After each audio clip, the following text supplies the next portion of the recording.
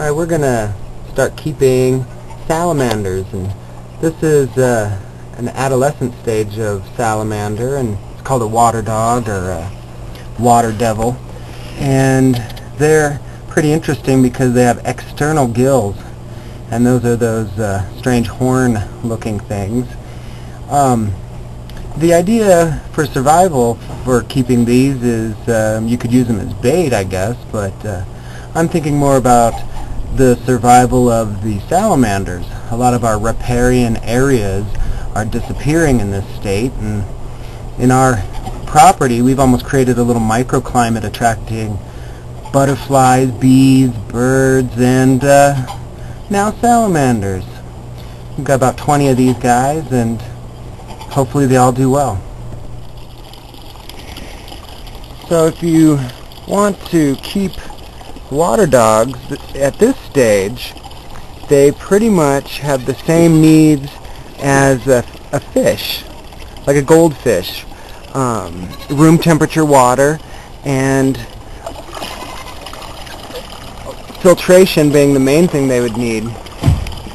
So they should do just fine in there. They'll change to a salamander in their own time. It's usually cued by a lack of water or size, I imagine. So that was the first one that we let go, and we're going to put several in here. We're going to let another one go here into the koi pond. At this stage, they're not an amphibian and need to just stay submerged. It's after they lose those external gills and become a salamander that they will be able to climb out of the water, and you'll usually find them under a log or something near water. Can't really see them, but we'll go get some more and let them go.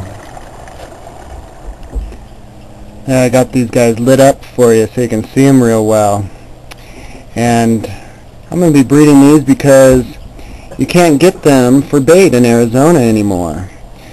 And these were brought in from New Mexico, actually. And I'm not going to be using them for bait, but I'm just going to be trying to increase the salamander population in Arizona, or at least in my backyard.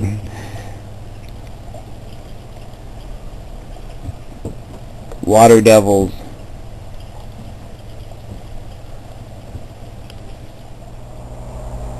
Alright, we're here at the hydroponics area. We're going to let another one of these water dogs loose. I'm going to put it in here with these clams. This freshwater clam's been doing awesome. About a dozen of them in there. Some goldfish and some freshwater shrimp, and now we got that water dog in there.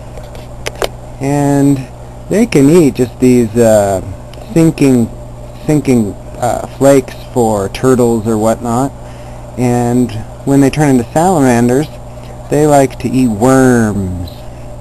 But at any rate, I'll see if they like those little shrimp too.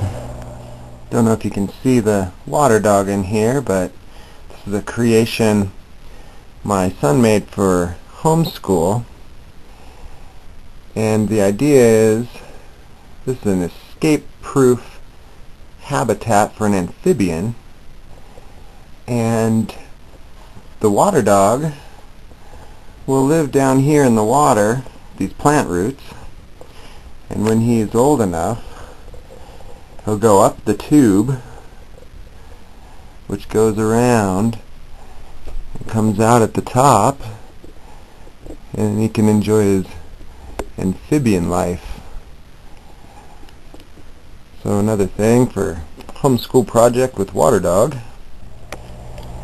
Still got quite a few of these guys left. I'm going to put one in each of my kids' fish tanks, and so they'll be a fun, inexpensive pet, and something that can always be let loose again, since it can survive out in nature in our area.